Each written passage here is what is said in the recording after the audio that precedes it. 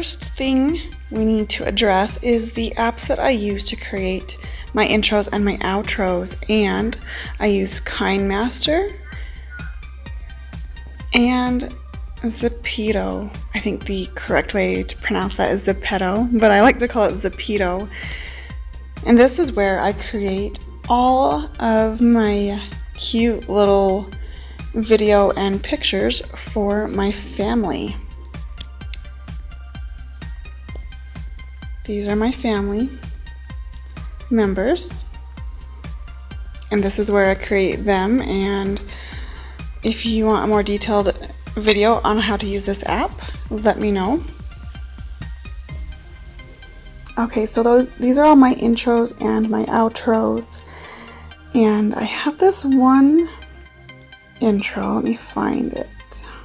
This one, because it had the sun behind it, I created a shadow. If you guys notice, there's shadows down here, and this did take me some time, and I want to show you as quickly as I can how I created this intro. The first thing that we need to do is we need to get those videos from Zepeto. We come up to photo booth, and it's hard to remember where all of these are at, so let's just pick one. Now, since this is a video, we need to pretend that we're doing a green screen, so we need to come down and pick our background and put a green screen. We're going to save that, and I'm going to do the same thing for all of my family members. Now for Trinity Zepeto, since she has a yellow hoodie on, I cannot use the green screen because it starts to take away some of her yellow. So I actually pick purple for her green screen, and that is something you might have to play with depending on what colors your Zepeto is wearing.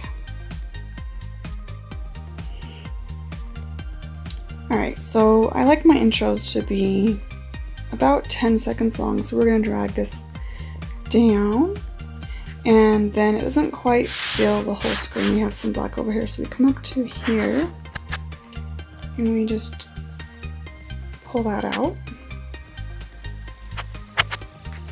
Okay, now for the fun part. We create a new layer and we find our Zepetos. We come to chroma key, enable, bring this up, and this is how we create our little video with green screen. So the way I did it is I had the mom and the dad starting off this little dance here. Let's get the dad. Go to chroma key, enable, bring that up a little bit. Dad is taller than mom. One thing I wish Zepeto had was you could change body shape. That would be great. Make sure they're starting at the same time.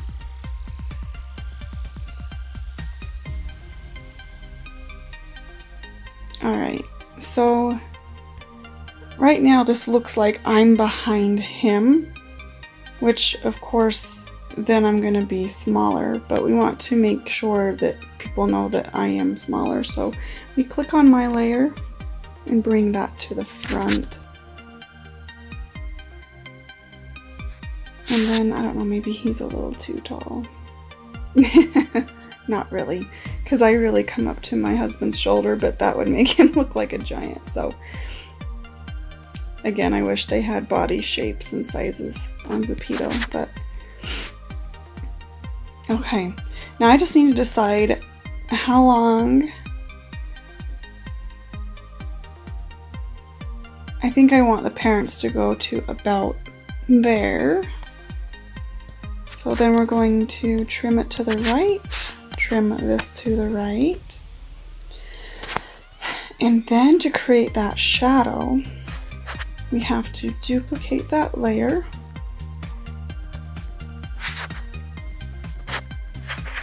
Then we come down to rotate, and we're gonna flip it. And then we're gonna drag it down. All right, and then you gotta come to adjustment, bring down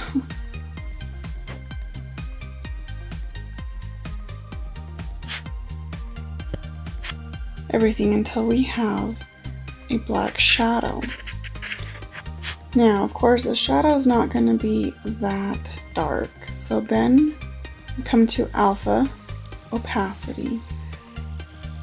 This is where we adjust, and I'm trying to match it with the shadows that I naturally see on these trees back here.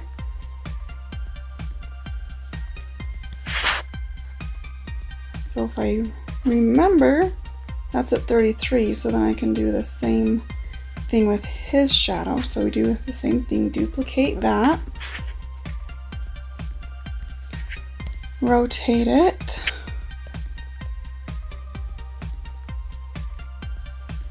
need to send that backward, send it backward, send it backward, so it's behind him. An adjustment,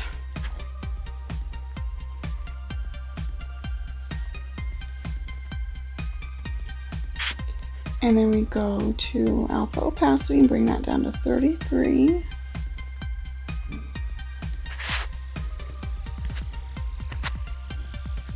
And now they have their shadows to dance with. All right, one little detail that I do in here. Right now, when you watch this, they just disappear.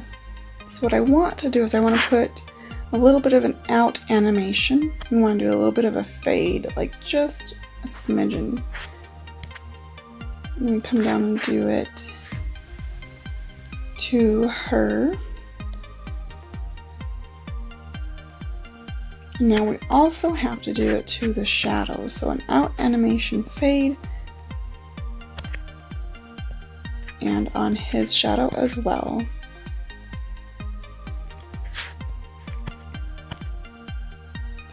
Now, of course, if you like just the disappearing or whatever you want to do, that is totally up to you, but I like a gradual.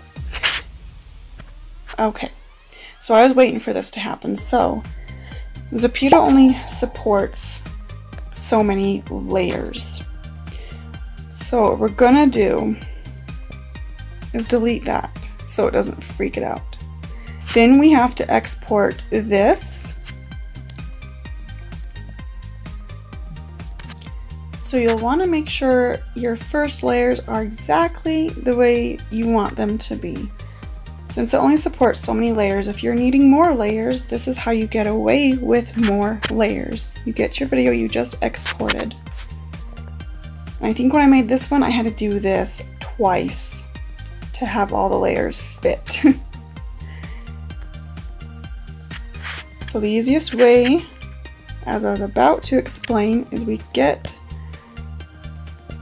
the Zepeto, get the chroma key,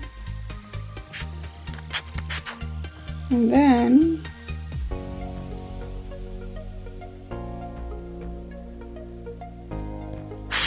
we delete to the left where we want her to come in.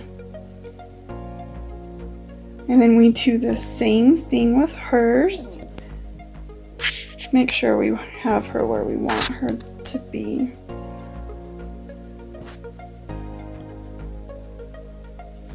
So there's room to fit all of her siblings. Then we duplicate, flip it, and make sure it's behind her. And I did not I did not do the chroma key good enough. You can see her legs are see-through. There we go. Okay, duplicate that.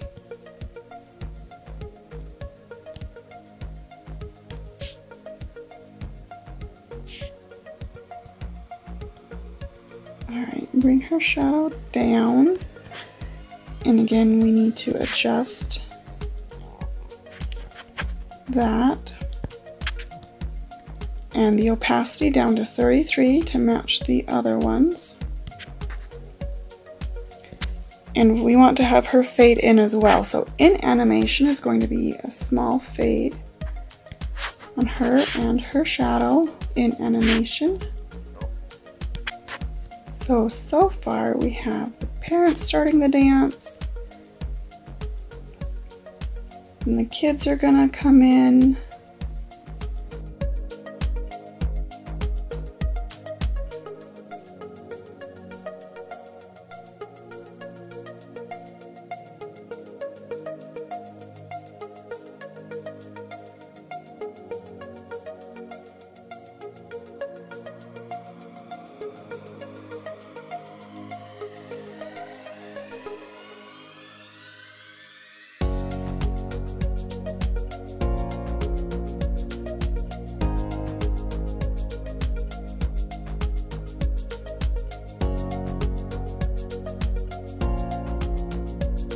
Now after they're dancing, this is where I pop in a picture.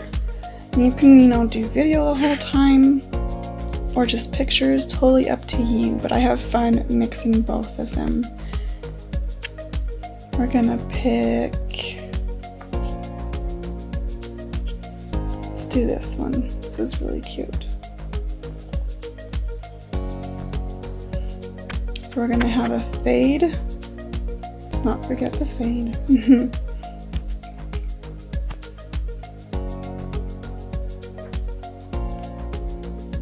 This is also where I stick in our channel name.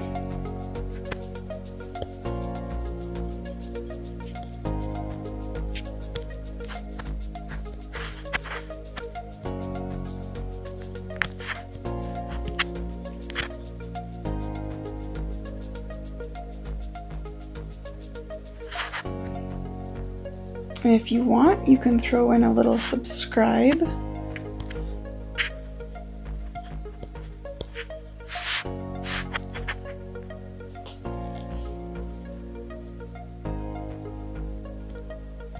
You can do any of these fun little animations.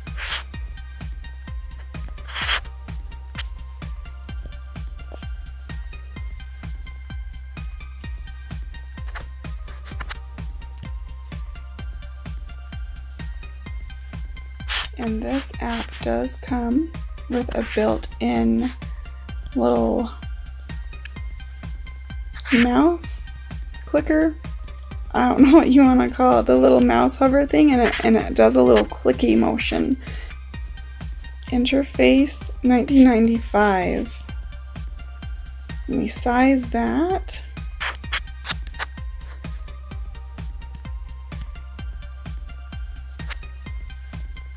And it'll keep clicking for as long as you have this. So we're going to trim that so it clicks once.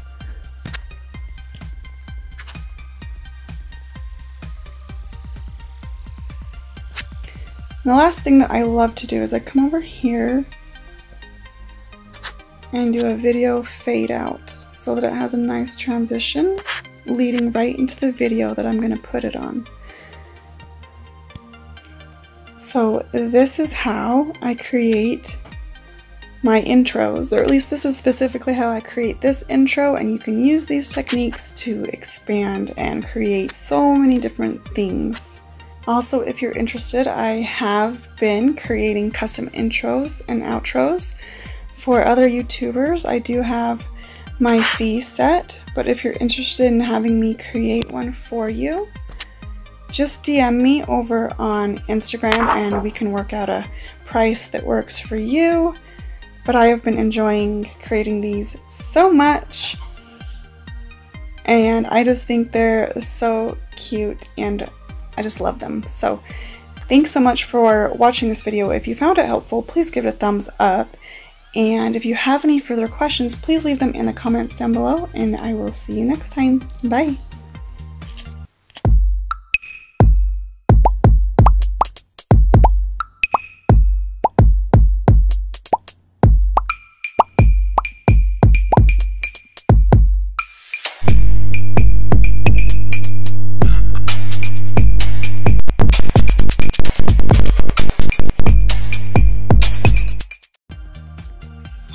much for watching. Be sure to click here to follow our journey. And click here to watch our last video. We'll see you next time.